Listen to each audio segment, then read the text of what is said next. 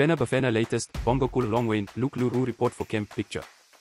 The Bafana Bafana squad is nearing full strength ahead of the crucial Africa Cup of Nations AFCON qualifier against Morocco on Saturday, June 17.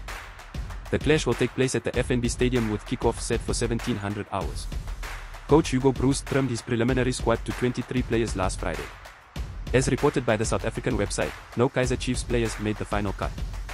A number of the overseas-based players have now reported for the training camp, including midfielder Roux, who plays in Sweden for Varbergspoor, and Bongokuhle Hlongwane, who is on the books of MLS side Minnesota United FC. As a reminder, Bafana Bafana have been drawn in Group K for qualifying for the tournament. The top two sides in each group will progress to the finals to be held in Ivory Coast from January 13 to February 11, 2024. Zimbabwe were kicked out of the qualification process due to political interference in the sport in the country, leaving just 3 nations in Group K. The third side in Liberia. Morocco have already secured their qualification for the finals, and South Africa can join them with a win this weekend. We pay cash for videos. WhatsApp 060 011 021 1. This is Soccer Live.